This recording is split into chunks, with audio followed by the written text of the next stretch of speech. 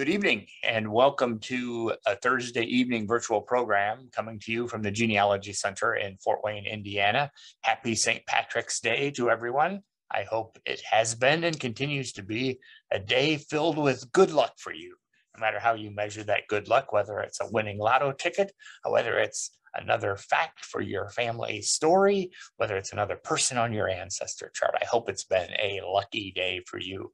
Welcome to this evening's session on St. Patrick's Day, this evening's program. I'm really excited about this program for several reasons. One, we have a good friend from the Indiana Historical Society with us this evening, and I'll explain more about that in a moment. We also have two of my colleagues who are really good at Irish research, helping people find their Irish stories and Irish records, have been doing research for a number of years. One of my colleagues has been over to Ireland a couple of times, so I'm going to have a real good session this evening. So it's different than a normal session. We'll put it into chat a couple times, but I'll tell you right up front here, there is no handout for this evening. This is kind of like our fireside chats. It's supposed to be a conversation where you have some questions, some musings, some brick walls, some stopping points in your research, and you'd like some other opinions on it. So this evening, it's really Let's Talk, and it's Let's Talk Irish records and stories. So we will get started around 6:30, but before then, we will go over some details. Detail number one, like we enjoy every time we get together, use the chat to tell us where you're from and to communicate with each other, to welcome people you haven't seen in the chat for a while, to maybe do some crowdsourcing, maybe send out a family name or so just to see if anyone else is researching that same family. Just don't make it a common one, because then everyone will weigh in. The chat is for you. The Q&A is for your questions that you would like us to talk about this evening. So you'll find the chat at the bottom of your screen if you're on a PC, under More if you're on a tablet. You'll find the Q&A in that same place. Typically on a PC at the bottom, next to chat, under More for a tablet. So click on the chat, tell us where you're from, wish everyone a happy St. Patrick's Day. If you have questions for us, now is not too soon to put a question into the Q&A portion, because this will be a total Q&A session where we share tips and tricks and sources for doing Irish family history, family stories better than we have before. I would like to just talk to you a little bit about where you can find forthcoming ACPL programs, but we'll do that at the bottom of the hour when we begin our conversation, our Let's Talk this evening. So we have just a few minutes before 6:30. So let's take a look in chat and just see where people are coming from. Gosh, we have some regulars, and we're always so happy to see that. From Springfield, Ohio, from Avon, Indiana, close to Indianapolis. I actually know where that is, been there several times. From Virginia, Bellevue, Ohio. And yes, we have some of our friends from the land down under. Some often join us on Thursday evening. So someone from Australia, Colorado, Michigan, some good friends from Columbus, Ohio, from Utah. Great to have all of you here. Someone asked in the chat, and should we all be amazing at, and we should all be amazing at conversation with that classic Irish gift of gab. Yes, I hope we do have good gabs this evening. Great comment. People joining us from Dallas, from Tennessee, from Kentucky, Vancouver, Washington, and a great hello from California. More individuals from Indiana, always great to see. Some more friends from north of the border in Michigan. So just great to see so many people coming in this evening. We should have a lot of individuals for our chat. Again, just a quick reminder that the chat is for you to tell us where you're from and to talk to each other, crowdsource some information, if you will. The Q&A is for you to put questions for us to talk about this evening in our Let's Talk session. So Wonderful. There's been 2 questions already posted in chat, so we hope you continue to do that. So it'll be a great evening. Again, welcome. We're just a few minutes before the bottom of the hour when I will introduce my friend from the Indiana Historical Society, who will share with us just a few minutes on neat things that are happening at the Indiana Historical Society, and a really nice event for us who are interested in maybe getting out and going to conferences again this summer. I won't steal all of her thunder, but a pretty amazing event happening this summer in the Indianapolis area at the crossroads of America. So welcome. I think we're close enough to the bottom of the hour. Lauren, if you wanted to unmute yourself and turn your camera on. This is Lauren Pechtel from the Indiana Historical Society. She has an exciting title. I can never remember it, but it's like member engagement, like events and engaging membership. So you can tell Lauren what your real title is and to tell them some interesting things about the Indiana Historical Society. Yeah, thank you, Kurt. So I hit share screen. You're only seeing a slide, correct? Correct. Awesome. Thank you so much. So thank you, Kurt and Allen County Public Library Genealogy Center for inviting me back as we continue Research Roundtable into Let's Talk and move forward with this awesome partnership. So as Kurt said, my title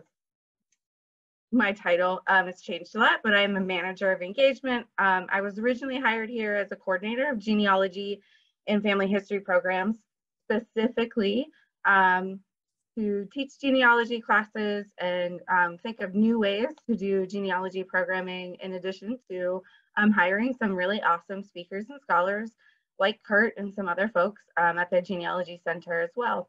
But we've been doing some shifting to be closer with what we consider kind of our driving force, that we are Indiana storyteller, and that also encompasses kind of the Old Northwest. And when we talk about our conference, Midwestern Roots, what we're really doing is talking about the Old Northwest and how we understand it.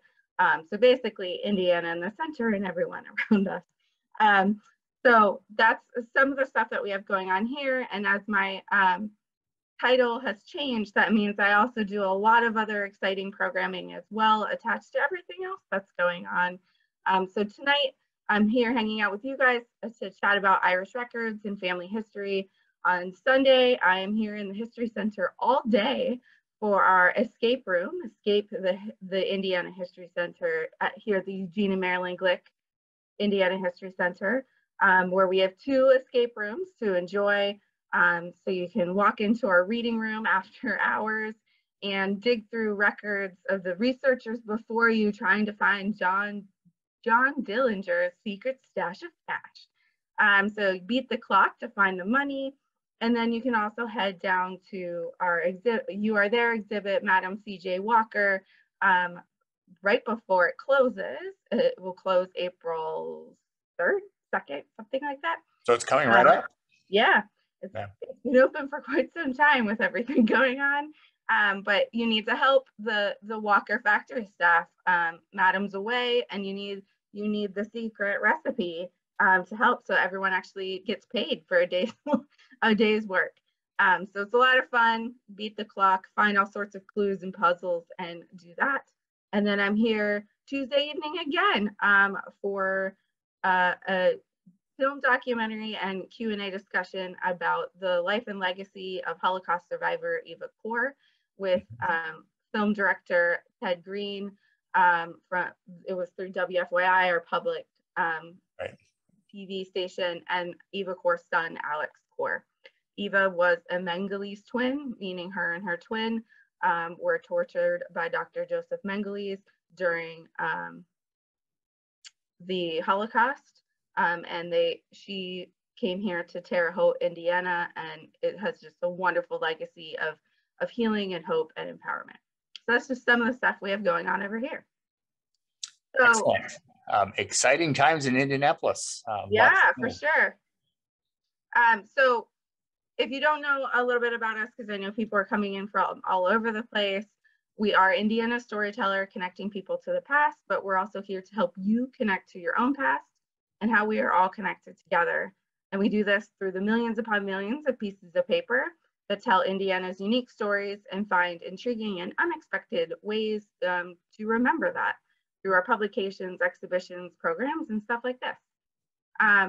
So we take pride in helping people find their own story, whether that's here or not. And that's where a lot of our family history programming comes in.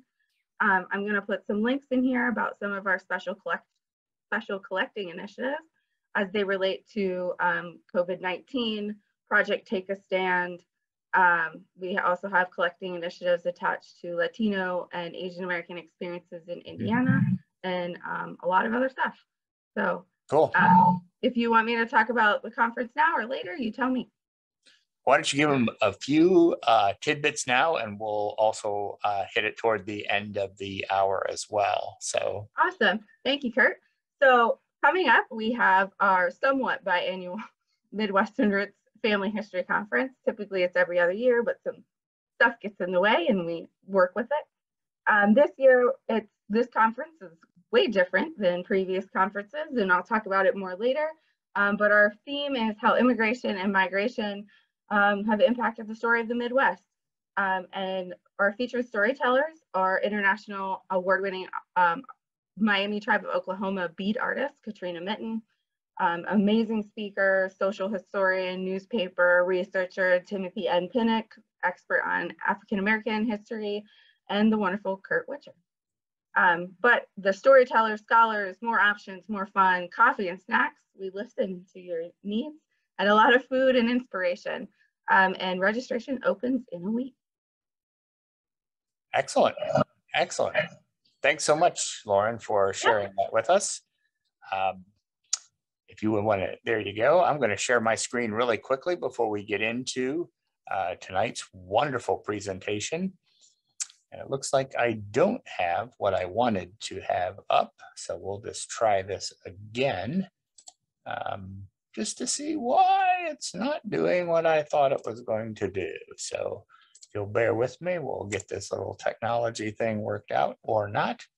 I think we'll just leave it for now. I don't seem to be able to grab my one monitor. So technology is fun. So on St. Patrick's Day, I guess I'm not as lucky as I thought I would be. So maybe all the luck will be with our my three colleagues here this evening. I'd like to introduce John Beatty, who's been with the department a good number of years, a very good number of years. I think he started when he was 5, though, so he's really not that old. Is the department's bibliographer, has done a lot of research in his Irish roots and helping others do Irish research. Elizabeth Hodges, another one of my colleagues, is part of the department's programming team.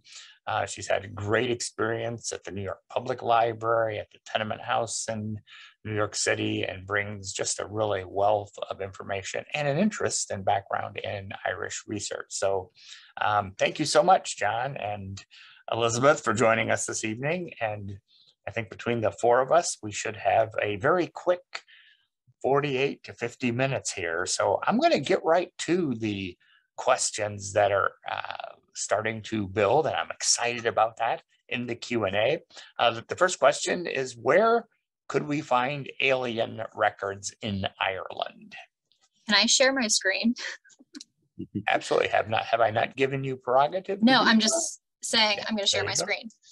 Okay, so assuming you're referring to the Alien Register, which is this. So the Alien Register was from 1914 to 1918. So any non-UK citizen that was appearing in Dublin at the time had to register with the police.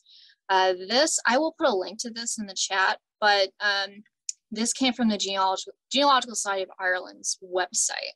Mm-hmm. If you're not referring to this specific register, the next place I would try looking would be the National Archives of Ireland.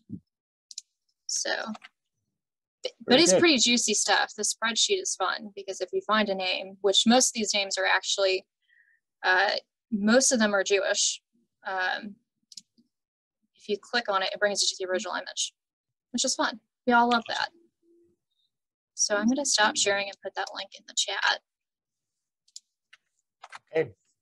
John, anything you wanted to add to that? I don't. I agree. The National Archives would be the place to start for something like that. I'm not familiar with that, but that's interesting. If not the National Archives in Ireland, check the National Archives in England. Because depending on the time period, if it's pre-1922, those records could have been lost in the Public Records Office, but there would be copies because Ireland was still a part of the United Kingdom before that. They could be in London instead. So check both. Excellent. Thank you. So Valerie asked, I believe my ancestor was an Englishman given property during the Munster plantation. Don't quite understand that, but during the Munster, or maybe on the Munster plantation, the records I have only go back to Tipperary in the 1700s. How do I bridge the 200 years? Last name Slingsby, Slingsby. Well, the registers of deeds begin about 1708, and they were voluntary, but there are records that go back that early. Prior to that time, there's not that many grants, but they might be in the National Archives. But you certainly want to get through the 18th century for sure. And those deeds have all been digitized, microfilmed and digitized by Family Search. You can get on the website and see it. Unfortunately, the deeds in Ireland are indexed by grantor, not by grantee. And so it can be somewhat more challenging to find. There is a website, though, that's on RootsWeb, where it's like a crowdsourced website where they're trying to index the deeds, both grantor and grantee, by people who are contributing to it. So that's something to look for as well. I think if you did Registry of Deeds Ireland Index in Google, it would come up. And it's a growing site for information. People are turning things in. I have gone through the grantor books for the areas I'm looking for, looking for grantees out of it, just by going through A to Z and looking for grantees that I wanted. And so it's possible to do it. It's just sort of labor intensive. Yeah, there's the Registry of Deeds Index project. That's perfect. That's what I'm speaking of. And that's a good tool that people who are voluntarily contributing material to that. It looks like you can search by townland, by grantors, or just main index entries.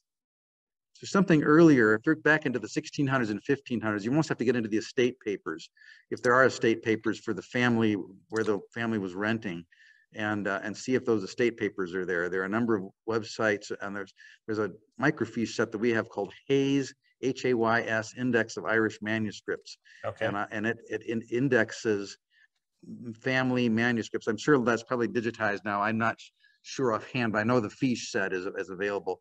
And you can look up family papers in there if you know the family that was the landlord family, and to see if there are records of leases and deeds that go back earlier. Okay, very good. Thank you so much. Great bit of information. We're going to take one more question before we pause for an information break. We don't have commercial breaks. We have information breaks. So the next question is, my O'Neill family came from Carlow in 1805 to New York City, to your old stomping grounds, Elizabeth. What records can I use for around the rebellion of 98? Which is John's wheelhouse. Well, you need to know the parish that they're from, if possible. If they were Protestant. All the Carlow registers are on a website called irishgenealogy.ie, and that has Tullow and a number of other parishes there. If they were Catholic, and O'Neill sounds Catholic, you'd have to look. There are rosters of rebels that are in what's called the rebellion papers that are in the National Library of Ireland. We have photocopied some of them here over the years, but they're in the National Library of Ireland. And you'd want to see what parishes have Catholic records going back into the 18th century. There may be a few that do go back that far. Remember that there was in Ireland, there was a lot of prejudice against Catholics. There was something called the penal laws that prevented Catholics even from gathering and worshiping. So there were some congregations that have records even despite the penal laws. So you can sometimes go back if you're lucky, and the records survive for some towns. Very good. Very nice, John. What are you showing us, Elizabeth? This is irishgenealogy.ie. I'm searching the church records for that surname in Carlow. I recommend being as broad as you can with using irishgenealogy.ie, because something about this is a website created by the Irish government. So it is not ancestry. It is not by my past. You have to really play around with it, but it has such good stuff. And for their civil records, since I'm on this website already, I do want to bring up that they've actually just expanded their civil records. So their civil registration, I know deaths now go from 1845 to 1971. So it's definitely a place to look for stuff. So I just want to bring that up. Excellent. Thank you both for that. So our first information break at the 15-minute mark, Lauren referenced it in her comments. In 2021, our two organizations, the Genealogy Center and the Indiana Historical Society, partnered on what Lauren referenced as Research Roundtable. And we did a every other month get together where we talked about all kinds of things, didn't we, Lauren? We had some of the younger genealogists talk about expectations and how they get in the field, and we talked about various topics. One thing that Lauren and I share in common is the whole idea of researching in 4D, which is like better contextual research. So I think, well, I know Lauren came up with that nice catchy phrase that gets people's interest, like, what is 4D? Is there such a thing as 4D? So at the end of the year, when we were evaluating how we wanted to move forward, shifting priorities for both organizations, but yet still focused on family story and family history, we said, well, what if we do a Let's Talk quarterly instead of 6 times a year and place it on a particular date? So that's how we got to here, right, Lauren? Yeah, we started Research Roundtable because I noticed in a lot of Facebook groups and earlier in 2020, a lot of people were missing conversation when we adjusted everything to GoToWebinar or Zoom webinar, where there's just not an opportunity to see people's faces and use audible conversation. And so that's kind of where it started. And as we go back to more in person, it's not needed as much. Right. Very good. So there'll be a couple more information breaks for us to look forward to. Let's move on to the next question. We've got some really nice questions in here. Stephanie writes, I have an ancestor who was born in Kilkenny, Ireland, about 1821. He died in Vermont. I'm having a hard time finding his parents. How can I find birth records? So born in Kilkenny, 1821, died across the pond in Vermont. So I would, surname, this is where surnames are really important, especially for Ireland, because it could kind of help you figure out Catholic, Protestant, if you don't already know. So for example, I'm a Hodges, very Protestant, very Protestant. Beatty, okay, so they were Protestant as well, correct? That's Irish, yes. Yeah. So that's going to kind of alter what types of records you're going to look for. You're going to want to try to find church records for that time period, but the church records can be spotty, which is the problem. When in doubt, in my opinion, contact those local churches. Not everything is going to be online. You will not believe the amount of stuff hidden in a church attic. And contact the local societies too. Get some ideas from them. If I would add too, I would suggest maybe a search on rootsireland.ie. Yeah. You can buy searches through them. It's a paid site, and you buy searches. Might be worth a search looking at that. You might want to look at the tithe allotment lists and the Griffiths valuation of Ireland for the last name. I don't know what time period they they immigrated from Kilkenny to Vermont, but you might still catch up some people there, either in the tithe books, which cover 1820s, 30s, 40s, and the Griffiths, which is a little bit later, 1850s and 60s, but they may have relatives that stayed behind in Kilkenny. So you'll want to try to zero in on townlands and parishes in Kilkenny where that name is associated. If it's a real common name, it may not be that helpful, but if it's more unusual, there may only be a few pockets that will allow you to zero in on your research a little bit more. So if I can just probe that an instant further, John, because I think what you said is really important. Just want to make sure everyone got it and heard it. When you say a few pockets, specifically, what are you talking about? Clusters, well, there may be families? Clusters. Yeah. There may be family clusters of certain names that are associated with certain areas. And some names are so common that you're going to find Murphys all over. But if you have a name that's a little more unusual and it's in County Kilkenny, it might be associated with only a couple of different towns. And so that will help you focus your search a little bit more.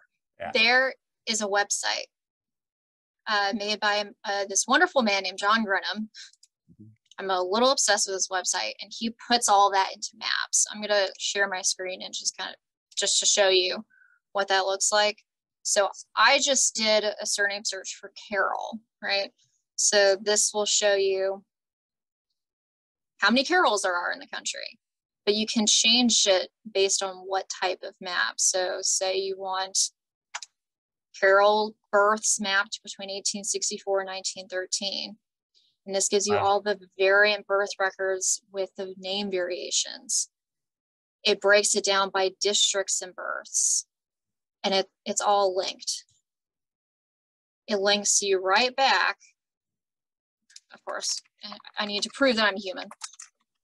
It links you right back to irishgenealogy.ie. Okay. Yeah, okay. So it's fabulous. Definitely recommend it. Excellent. Excellent. I just wanted to emphasize that point, John, because I think partially what drives Lauren and I to be excited about researching in 4D is the fact that people lose that context, like look for clusters of people together. So great answer. Thank you both for that. So moving on. Just one thing to add quickly to that too, just because Ireland has something called townlands, which may not be familiar term to what Americans or people doing British research might think. And townlands are fields, or sometimes a few acres, sometimes hundreds of acres, but they're around a parish. A parish is comprised of townlands. So in Kilkenny, there'll be a town, and then there'll be townlands around it. And the Griffiths valuation will show people by town land, and that's sort of the gold standard for doing Irish research, because you want to know if you can find it, not just the town, but the town land, because that'll get you even more specific. So just cool. Excellent. Thank you for that. I hope that helped Stephanie.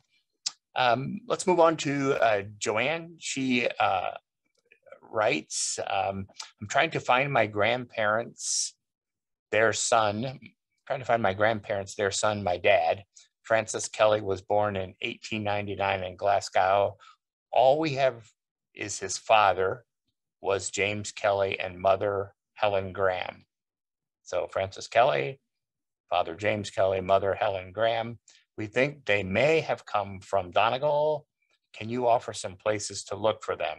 Grandfather passed away about 1909 or so in Glasgow. So trying to find my grandparents.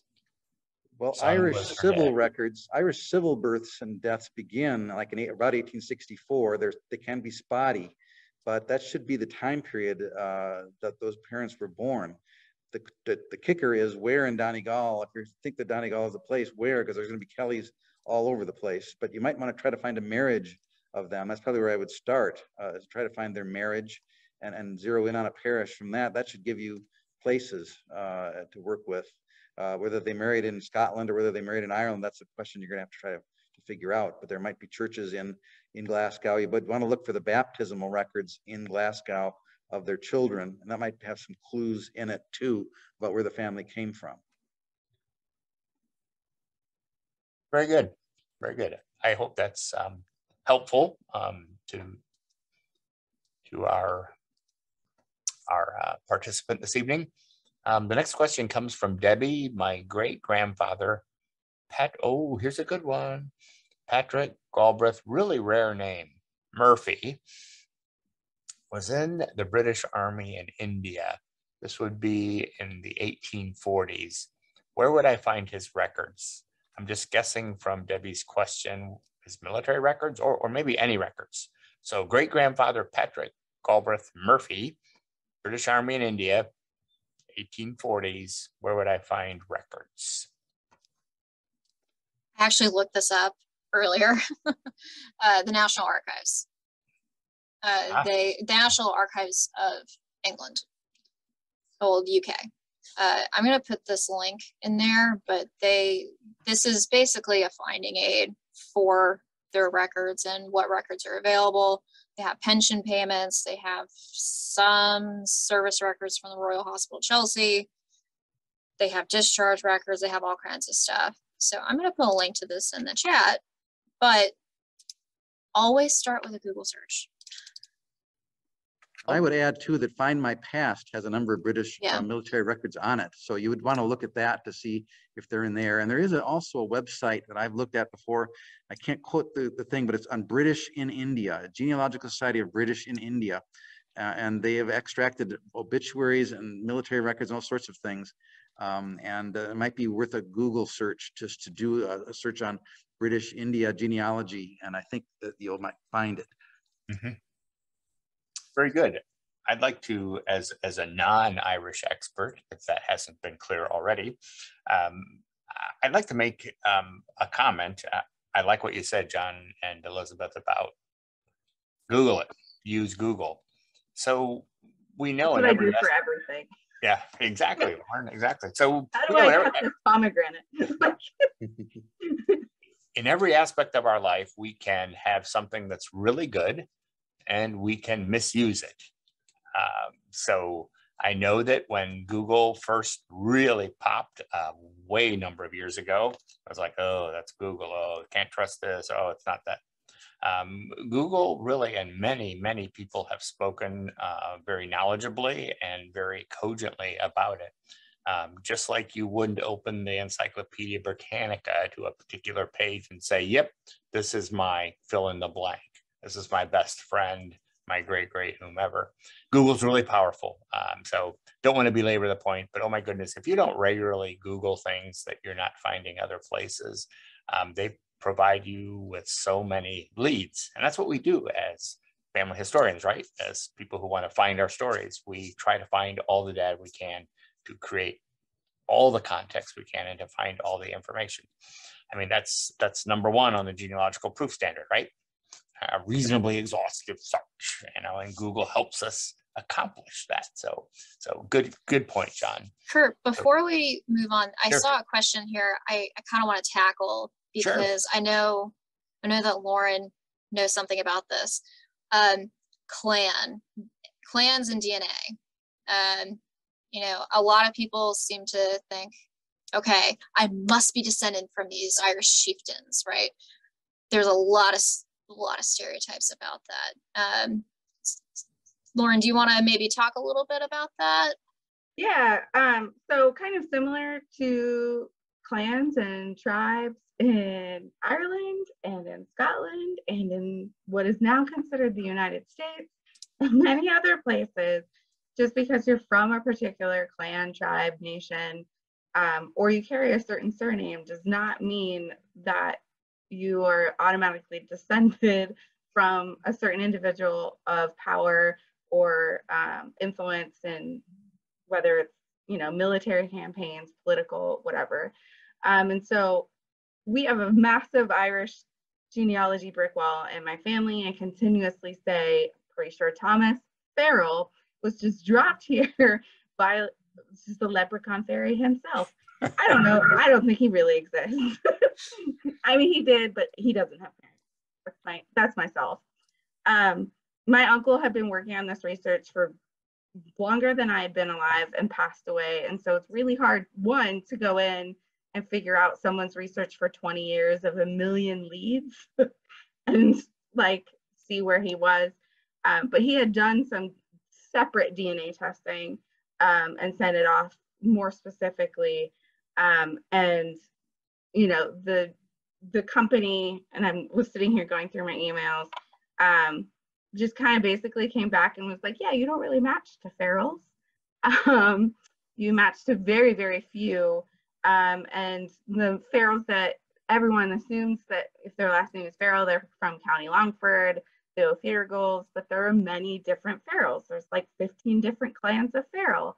And so you probably come from a very small one. And with the stronger percentage still of Norman, like early or Northern European ancestry, probably from an agrarian society that was permanently settled by Normans themselves. And that's, you know, the Irish is kind of, those notes have come out, or these particular individuals from that clan have not been testing. And, you know, you're more closely, there's like some non-paternal event in there, and like you're really Clan Dalton. And I'm not surprised by any of this, because every record I've seen with Mr. Thomas Farrell, everything is different, but it is still him. Does it remember his parents' names? All that fun stuff. So that's just that comment. Good deal. Thank you. Thank you both for that. It's time, believe it or not, for another quarterly information break. So the luck of the Irish, even though I don't have much coursing through my veins, appears to have smiled on me, and I can actually share my screen. So yay. So I just wanted, since we're talking about having a chat about Irish, I wanted to advertise. I said this wasn't an advertisement. I wanted to provide information that the periodical source index is now freely available on the Ancestry website. What made me think of that is for the rest of April and some of May, it still can be found on Find My Past. They were our most recent technology partner, but a much bigger version of the index is available for free. No subscription required, no micropayment required, for free on the Allen County Public Library website. And you just scroll down to about the midpoint, and you just click on the periodical source index, and you'll be presented with this nice little, very simple, very straightforward graphic. And if we were interested in seeing what periodicals were subject indexed in Percy, we would click on the British Isles. We could pick a country, Ireland or Northern Ireland, pick Ireland. We can search across that entire area, that entire geographic area. There are a few records for Ireland. Notice the various subject headings. There are some ethnic headings, and then there are some record and subject headings. So as we scroll down here, there are thousands upon thousands. There's 15,000 periodical articles just on the history of Ireland. But you can see military records, 2,700, naturalizations, 50. Of course, the ever popular other category, almost 5,000 other records. So if you find a category that you're interested in, I know we've had some military questions this evening, so we can go down and click on military records, and that takes this multiple record set down to only 2,765, and you can then conduct searches through the titles of these articles to narrow it even further. But you can also organize the periodical title alphabetically. You can do ascending or descending in the year published, and you can organize the publisher and search through those various categories. So it's a great thing to play with, and I just invite everyone to play with it, because it could help you with any of your research, including, of course, your Irish research. So that's the info break for this quarter hour. Let's get back to the growing list of exciting questions we have here.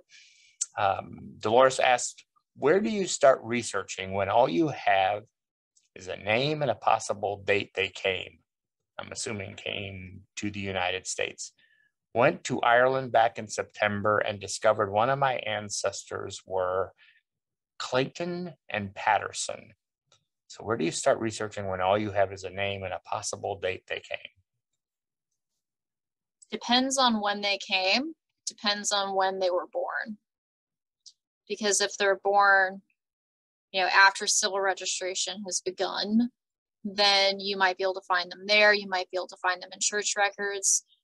But to figure out, okay, well, they just came from Ireland. I don't know where in Ireland. You could use those surname maps to figure out, okay, if they say immigrated in the 1860s or 70s, you could look at that Griffiths valuation map, the thing I showed on John Grenham's website, and see, okay, there are a ton of people with this one surname living in this area, but maybe not so much in these other areas. You can kind of narrow it down that way.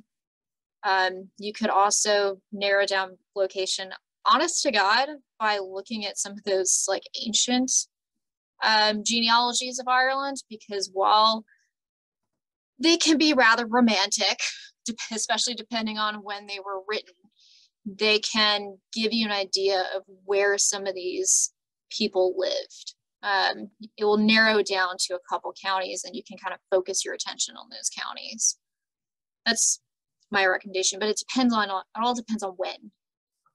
Sure. I would just to add to that, make sure you look at all sources for that family on this side of the Atlantic. Yeah. Look at the Catholic Church or church records from America. Look for the baptisms of their children. If they were married here, you definitely want to look for the marriage record and a church record here. There are Irish newspapers. There are even regular local newspapers might have some clues. An obituary of someone might say where specifically they came from. So you want to make sure you exhaust everything in America as part of that search. And another thing to kind of add to that is that I know that the Boston Pilot from around 1831 to 1921, they had a column called Missing Friends, which people could place notices or ads about lost friends or relatives who had immigrated from Ireland. So newspapers are really important for things like that, and things like the Immigrant Savings Bank in New York. Look through the strangest records you can. There's like a joke that the Irish genealogist is so desperate for records they'll even look at dog licenses. Those dog licenses are very helpful, so look at them. Yeah, I think that may fit under Lauren's concept of 4D. Look at all that stuff. So even a gravestone sometimes will have a place of birth and may not be in the cemetery registers of the sexton's registers, but it may be carved on the stone. I've seen this before in different places. So there's all kinds of places where that name can be found. Also like cookbooks, because it's like Aunt Ida or like Mabel, sometimes you get in the title of a recipe in family cookbook, you might get some familial connections. Yeah. Very good. So our next question, we have quite a nice number here. My great-great-grandmother to great-grandmother was from Derry/Londonderry. I found her marriage license in Carrickfergus, County Antrim, excuse me. She taught in Lane, County Antrim. She was raised in the Catholic faith, although not married in the Catholic Church. I looked for her father, Patrick Carlin, Carlin, listed in her christening record. He is deceased on her marriage record of 1845. I've been unable to discover which part of the city Derry that Patrick lived. Well, there is a directory. So for those of us who do American genealogy, there are city directories. There is a directory for Derry. I'm not sure off the top of my head what year, but you can at least look for the years around that time frame. Some of those are on Find My Past. Okay. Just trying to see the church records when they would begin in Londonderry. The Londonderry city has records. Taking a look at my book here to see if I come up with it. I don't. What book is that, John? Looking at James G. Ryan's Irish Records, and Derry Cathedral has records going back to 1642. It's missing some records from between 1776 and 1828, but they have been microfilmed in Ireland, so that might be something to look at. And there are a couple other parishes in the city of Derry also, St. Augustine's and Christchurch. Those are C of I though. Let's see. Roman Catholic, it might be under a different parish altogether. Derry City doesn't say when they begin. But there might be Catholic records there in Derry. You'd want to contact the Public Record Office of Northern Ireland or PRONI to see what records they might have. And a very good guide is by a man named John Ralston, Roulston, and it's the essential guide for looking at records in early modern Ulster. It's called Guide to Scots-Irish Ancestors or something like that. I don't have the exact title on my head. I can probably look it up right here. But that's a good guide because he'll list all the church records that are there for the different counties and towns.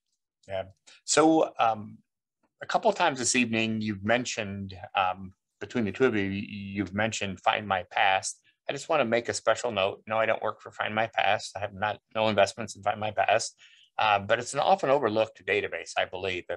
Every month I'm privileged to take a look at user statistics. I say privileged for the Genealogy Center, and it's always one of the least used databases, but they have just a tremendous amount of information. Obviously, it's not going to be the be all and end all answer. Obviously, they're still growing that and will forever, or for as long as they're in business.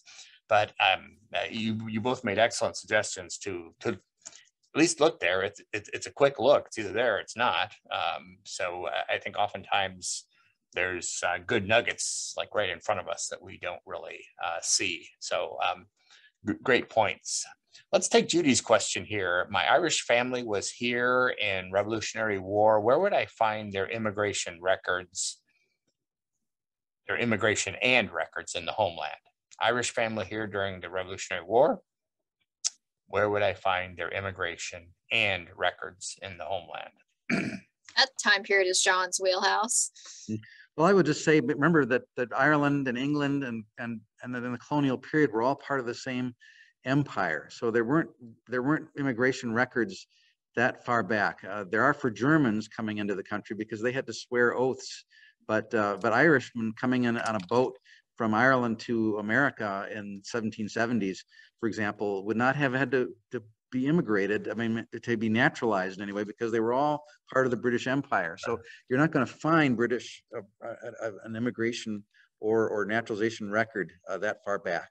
So it's going to be very difficult to even document the ship. There are just a handful of lists of Scots-Irish like that, but you might want to look carefully at the community that they settled in America in the colonial period. If they were here before the Revolution, there were pockets of Scots-Irish, lots of them in Pennsylvania, some up in Maine and New Hampshire, some down in Virginia, down in the trail there. So those are the main pockets that where they came in, and look at the community that they were in, look at the context of the time of who their neighbors were and where the town they were in, because they may have come as a congregation, they may have come with people that they knew, and so looking at the cluster of people that surrounded them can give you clues.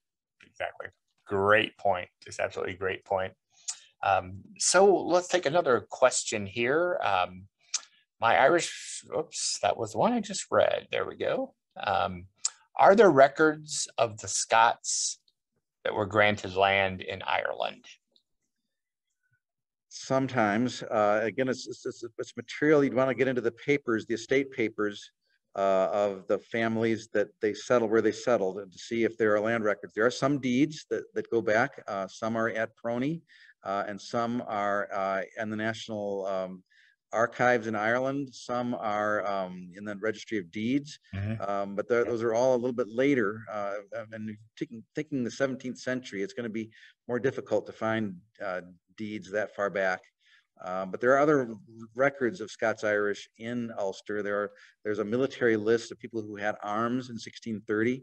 I found my ancestor on it, and then it lists people of where they were and what counties and what towns they were in or what estates they were on. That can be a clue then to look for, try to find the estate papers. If you're lucky, the landlord family has some papers that survive, and those papers might be in an archives in Ireland or England that might have a source in it. Excellent. Thank you so much for that.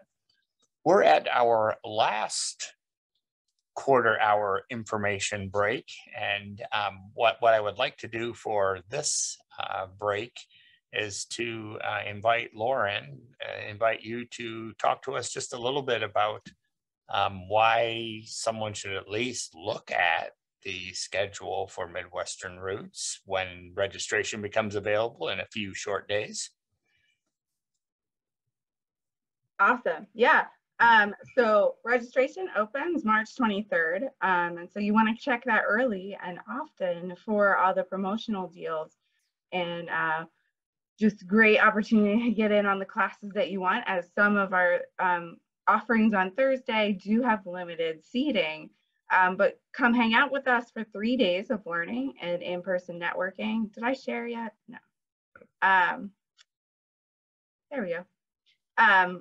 In-person learning and networking and a whole bunch of stuff that you've been missing for a few years. And we'll dive into how food, music, fine art, and clothing can all be pathways to the movements of people across the nation, and explore wonderful resources about the history and the people of the communities we love. And so we have different session formats and lengths, storytellers with a host of different diverse backgrounds and experiences, different ages. They're not traditional genealogy speakers, but they have a lot to share with you. All sorts of new immersive programs, tons of time for expert Q&A, and so much more. We did change things up this year to offer some coffee and themed snacks at different times. And then some extra ticketed special luncheons with Miami Tribe of Oklahoma Tribal Historic Preservation Officer, who's board of director for us here at IHS, Diane Hunter, as well as a colleague of mine, Callie McCune, public historian, on preserving family recipes and all sorts of amazing stuff, creative sessions, try on a hoop skirt and figure out what you can do in it. So there'll be lots of fun and games and storytelling and just different. So just to reiterate what you were saying, Lauren, and this is maybe the geeky part of me, I'm kind of excited that the Indiana Historical Society has gone a little bit out on a ledge, and I think they can attribute that positive thing to Lauren, or they can blame her. Hell, this is all Lauren's fault. But I really like the until the conference is over. On that. There you go. I like the fact that there's a lot of what I would call, in the conference context, non-traditional presentations. So they're not all 1 hour long.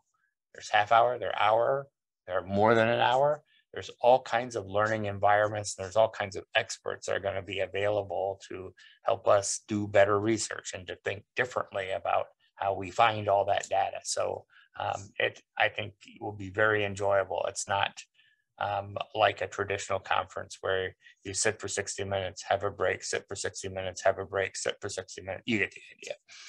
So I'm kind of excited about that. So let's hit the questions. I noticed my colleague, Elizabeth, was reading through my notes. I didn't know that she had a camera in my office, but if we don't get to all of your questions, as Elizabeth just put into the chat, please email us your questions. We answer every question we get.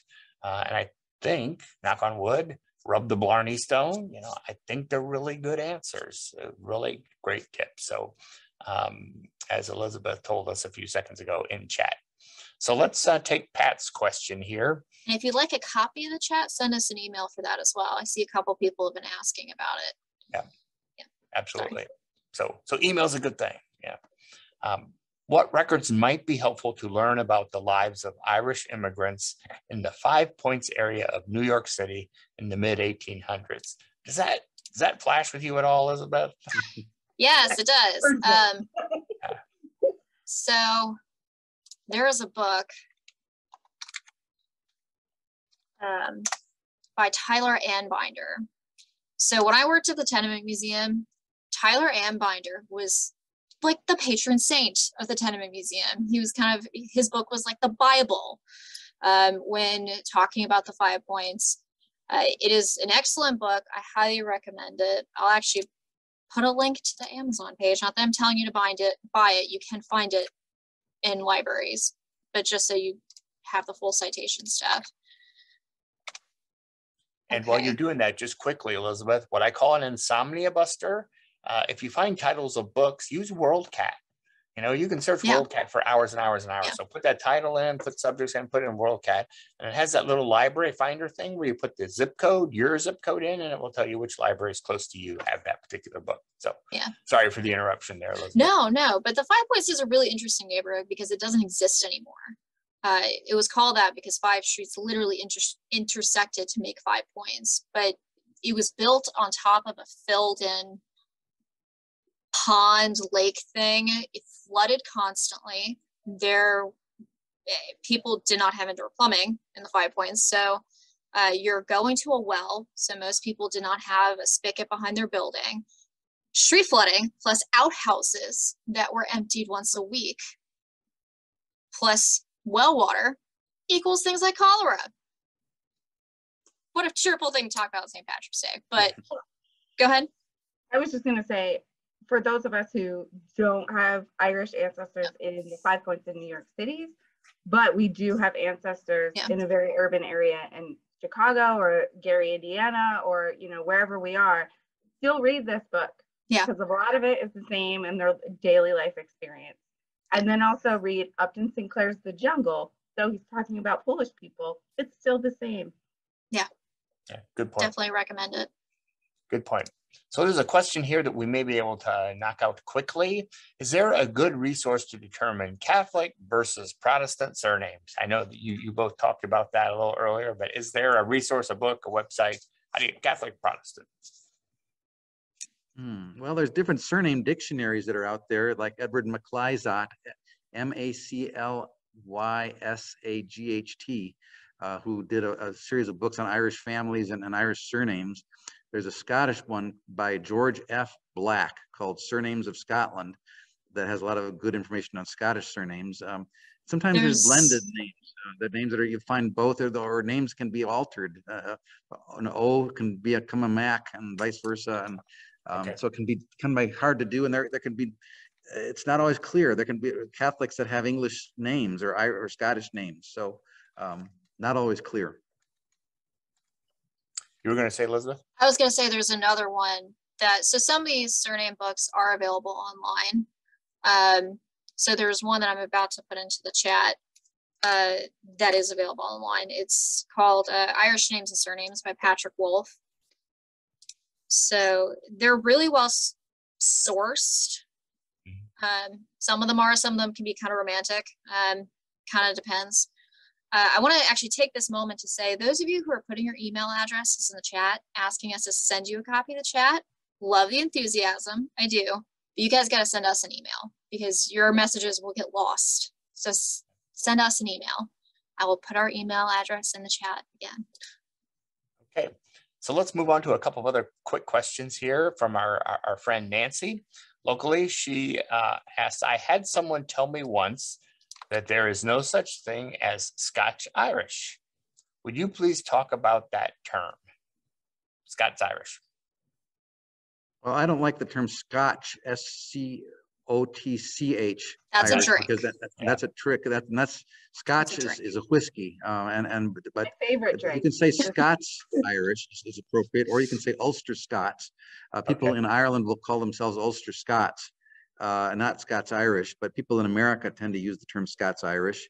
So it's a perfectly valid historical term that I've heard. I've seen a number of academic written works using the term Scots with an S, not CH. Right.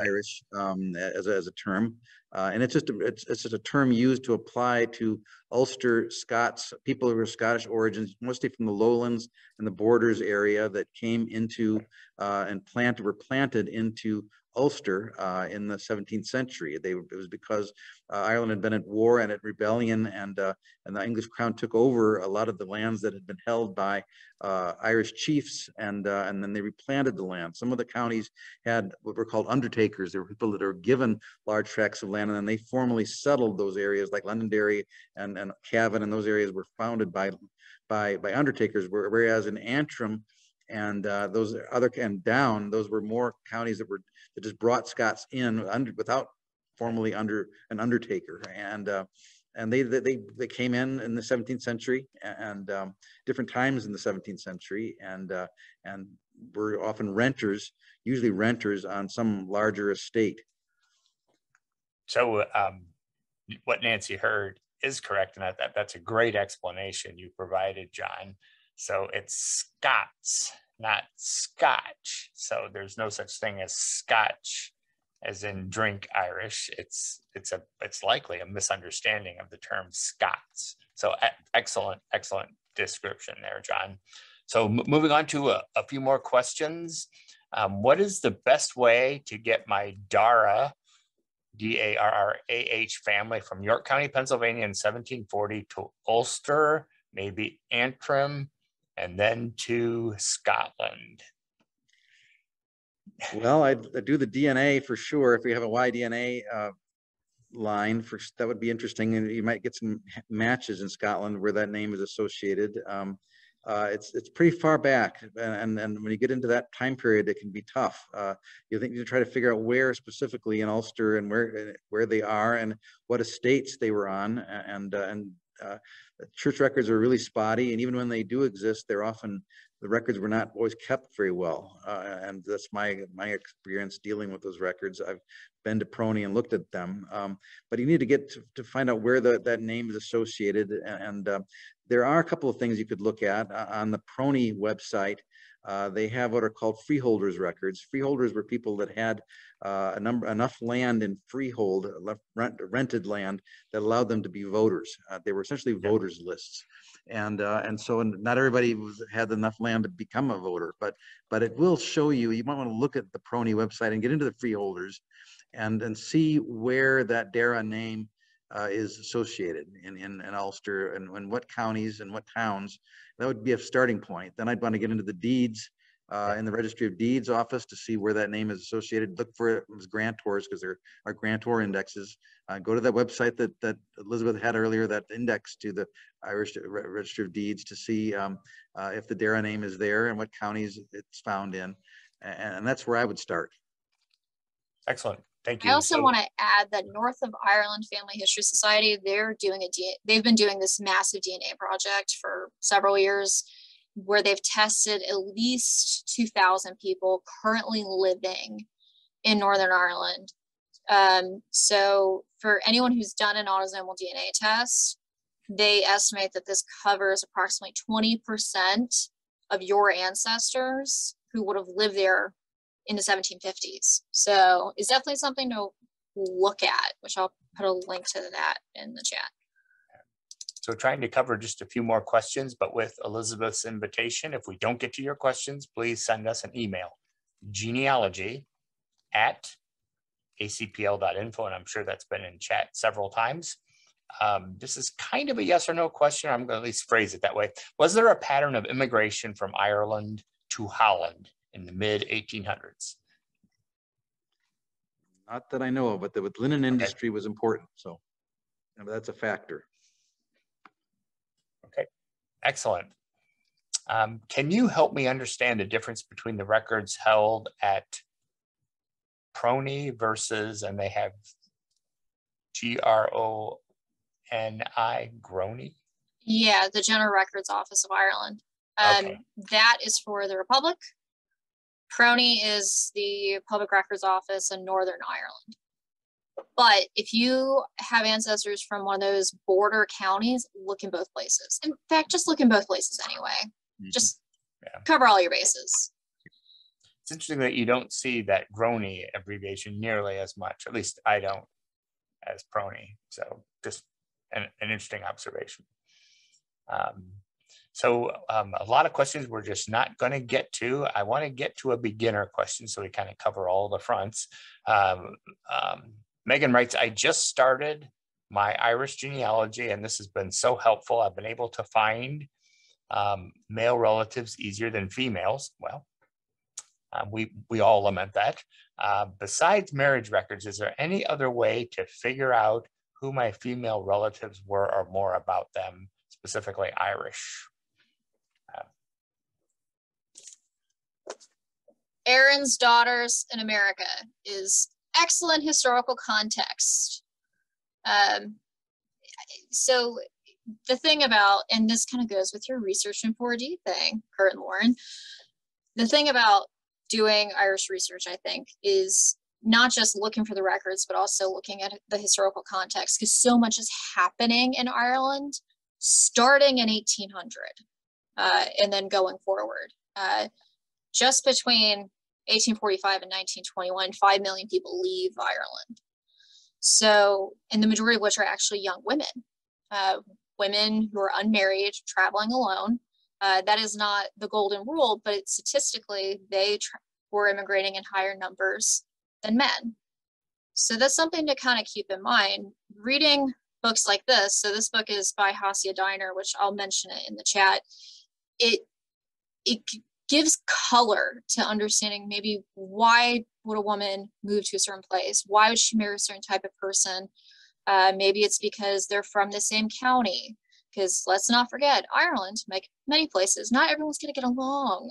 So someone from Dublin might not like someone from Cork. In fact, that's going to be true, possibly now. So look at that historical context, read more, and that definitely helps. And it can give us some clues as to where to look for certain things. Very good. Very good. Thank you. Pulling out just a couple of other quick questions. Any good tips for reasons why a Catholic family would have changed its name around 1900? It depends on where they were living, I would think. Right. Yeah. That would make sense. So here's, I think, our last, as we're right at the bottom of the hour, our last fairly detailed question for this evening. So alert, thinking caps on. John Lipse, Lipse, probably mispronouncing that, Lipse, fought in the Revolution with Washington according to his pension application, which was rejected because his records burnt in the Indian Wars in Kentucky later. His application says he came from County Tyrone, but I've not been able to find any information on a Lipse family there. Born in 1730s, I think, lived to be 104. So have him on this side of the Great Pond. Can't find him in County Tyrone. I would guess that the family is German in Ireland, and I would guess that there might be from the Palatinate, might be a variation of Lipes, Leips or Leibs, that came to Ireland, and the name was changed somewhat. There were Germans in Ireland, not a lot of them, but there are some, and they may have come there again because of the linen industry.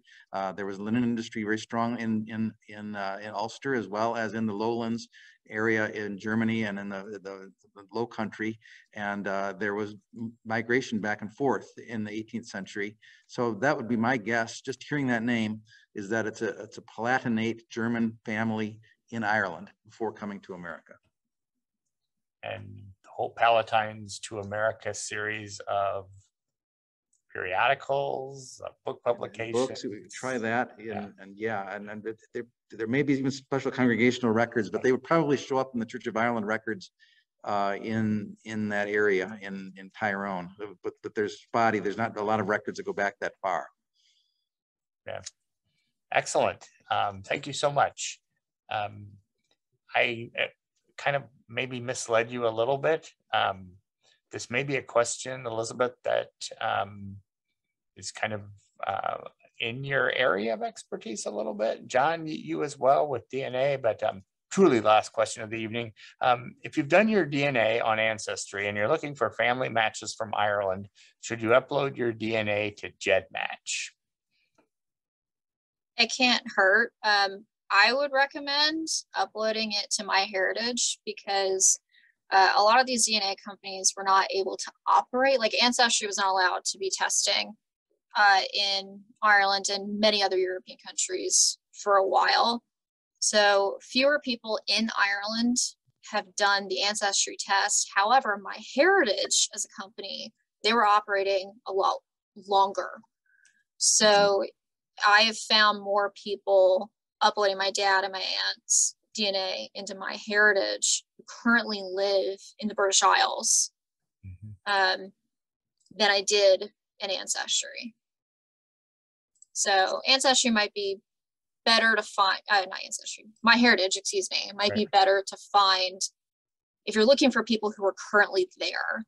but look for DNA projects too. That's something you might want to look into. Very good, very good. That will have to be our last question of the evening. There are still more in the Q&A portion of Zoom. Please feel free to send those to us at genealogy@acpl.info, and we'll be happy to take a look at them. It's been really a fast 60 minutes here this evening, and I want to thank both you, John, and you, Elizabeth, for your participation this evening. And thanks so much, Lauren, for being with us. It's nice to see our Research Roundtable initiative morph into this. We've had a really nice number of participants this evening. I really hope that people do have a little bit of the luck of the Irish as they continue to pursue their Irish ancestors. I'm going to try my luck one more time here this evening and share my screen. And it does seem to be working now, which is awesome. I wanted just to remind you of our Genealogy Center website, that down at the bottom, here was tonight's program, and the next 3 or 4 programs are listed here as well. So you can see what Tuesday is going to be, and you can see what next Thursday evening is going to be.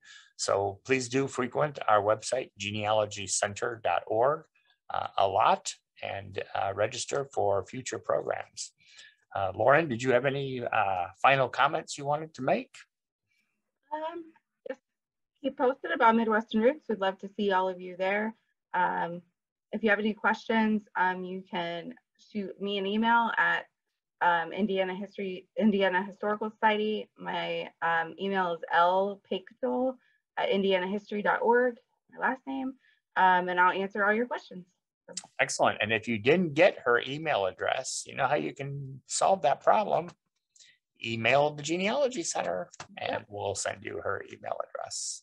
So thank you so much. I really do hope wherever you are in the country or world that St. Patrick's Day was wonderful for you, or the remaining part is wonderful for you. And we so much appreciate you being with us this evening and look forward to you at future events.